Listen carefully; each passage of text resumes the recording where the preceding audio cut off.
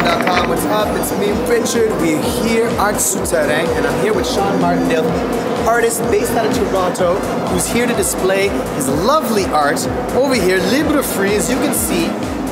Sean, please explain to me what kind of art this is. Well, this is a string-based piece. I do a lot of different projects with different materials. Usually I use salvage materials and work out on the streets. Right. My work gets called a lot of different things: interventionist art, street art, guerrilla art, public art, you know, a wide variety of things. Sculpture. I also do things for galleries sometimes, and it really depends on the project. People seem to label it different things. Like this one, people might call it yarn bobbing because I'm using wool here.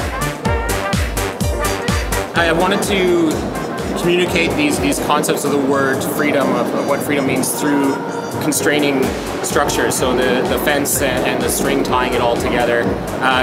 I mean, we normally consider those to be things that are more restraining or tying things together, but I'm using them to communicate these ideas of freedom or different interpretations of what that might mean. I really wanted to work with the contradiction of communicating these words in a structure that's actually preventing you from moving through it, right? It's a barrier structure.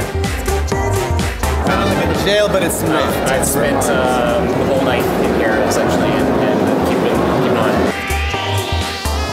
Well, I have a website, SeanMartindale.com. It's very much out of date, unfortunately, but there's still quite a bit of work that you can see on there. If you just search my name, there'll be some more things that'll come up as well. There's some more recent work that should pop up too. But I'm going to be updating that soon.